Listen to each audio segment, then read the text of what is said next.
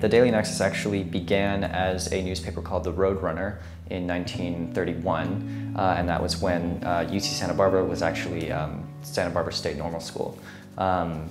It became the Daily Nexus in 1971 after the burning of the Bank of America. It came from a quote from a guy named Robert Maynard Hutchins, who said that a free press is the nexus of any democracy.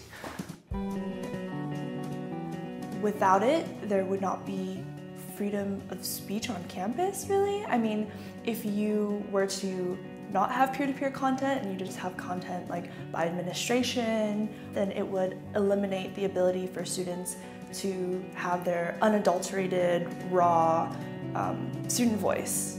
So I think in the digital age, we spend so much time looking at our phones instead of other people's faces, and maybe this doesn't really apply with a newspaper that is turning into a web publication, but I think it's really important that we find ways to communicate, and one great way to do it is to tweet about the things that are important on our campus, and the Nexus provides a lot of opportunities for people to tweet those things or to Facebook share them if they want to.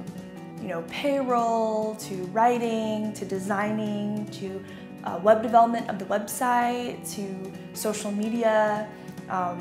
Literally every aspect of Daily Nexus editorial is completely student-run, and that's also why it's important, because it's for the students and by the students.